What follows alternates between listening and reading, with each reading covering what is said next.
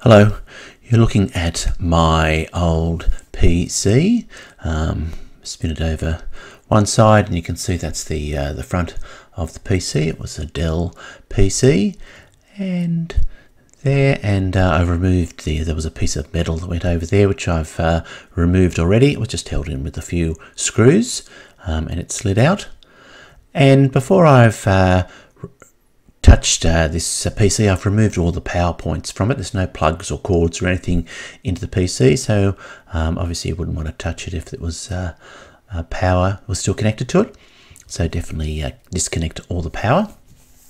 And this PC is about 12 years old and it stopped working, so I'm going to send it off to be recycled. But before I send it off to be recycled, I'm going to remove the hard drive. Yep, that's the hard drive there. And to remove the hard drive, there's just a couple of little plugs that plug into it, and they can just be popped off like that. Yep, and then there's actually 4 screws that need to be removed. I've already removed 2 of the screws just to make it a little bit quicker for this video. So I'll just remove the 2 remaining screws there that are holding the hard drive in place. Yep, there goes the second screw, and then just slide out your hard drive. There it is. It comes out quite easily, and that's what the hard drive looks like. Western Digital hard drive.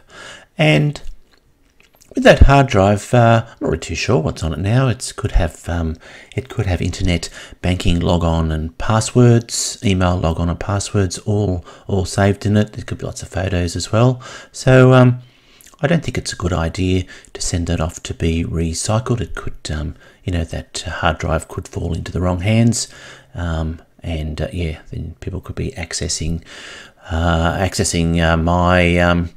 my internet banking. So I'd recommend removing the hard drive from your PC before you send it off to be recycled, so your hard drive doesn't fall into the wrong hands. And then with your hard drive, you might want to keep it, put it to one side and hang on to it, or you could separately destroy your hard drive if that's what you want to do. Okay, well, hope you've enjoyed this video. Thank you for watching, and goodbye for now.